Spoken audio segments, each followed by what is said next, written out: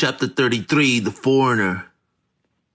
After her, Michael wasn't able to get in contact with anyone else from his past. Neither LaToya here nor some girl he used to date named Roxana. And as for the thousands of other girls Michael had had in his past, I can't remember their names. I can't remember their faces. I don't even remember our times together.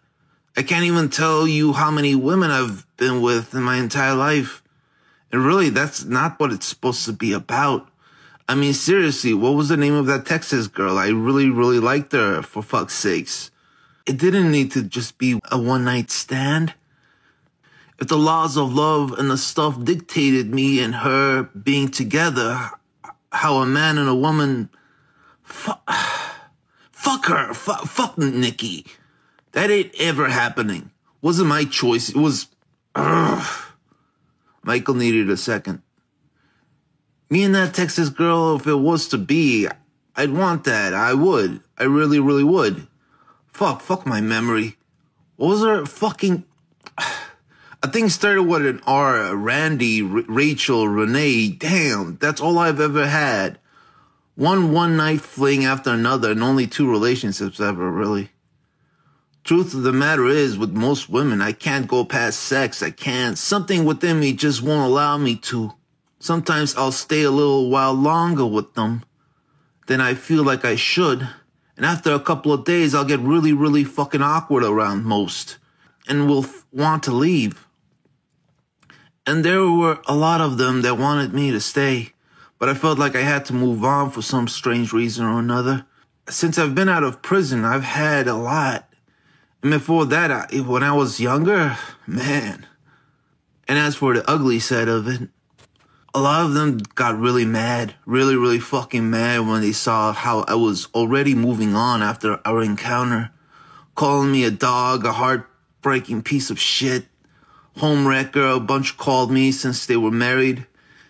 And then they'd start crying and spitting, some then trying to hit me. And then there's that one that decided to come after me with a knife that I had to subdue. What's wrong with me? Why don't you love me? Why this and why that? They'd cry and expect all those tears to somehow win my affection over, or I don't know what.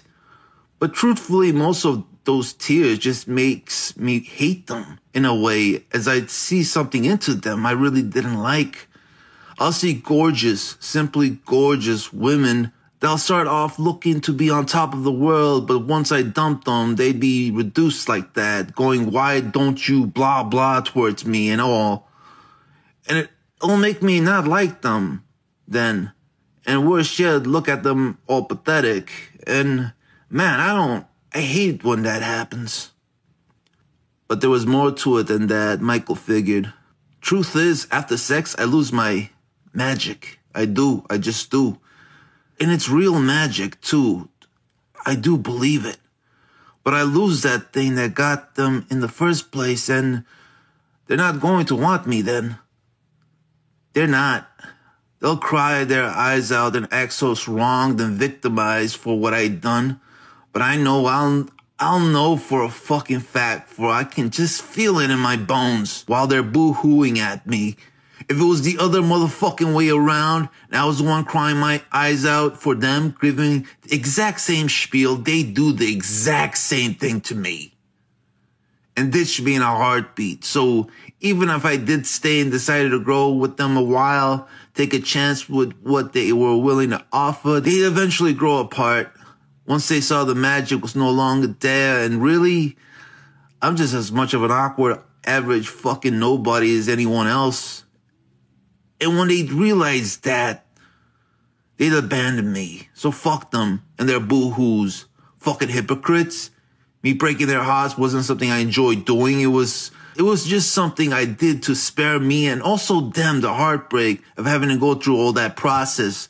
Everyone wants something special. They want magic. Can't just accept their pitiful selves and all the other pitiful people around them and maybe find something else to... Michael, are you all right? Asked LaToya. Ah, shit, I'm slipping again. Shit, stop it. Before LaToya sees the truth. Stop, get back in character. Yeah, of course, babe. Why you ask? Asked Michael, journey facing up something mad and maxing it up to 11, which was a little off-putting. Fix that. Michael checked himself and once again had his persona back in tune with how he'd like it, at least on the outside, as he continued with his inner monologue spiel with the woes of the nightlife. I ain't rich. I ain't classy. I'm not even a financially or an emotionally stable person. Truth is, I'm 10 times more batshit crazy than most of them, most women that have claimed to have been as nutty as that woman from that Fatal Attraction movie. I know these things, and I know really they wouldn't want nothing to do with me if they found out I ain't got nothing to offer beyond one hot night. They'd eventually ditch me. I know.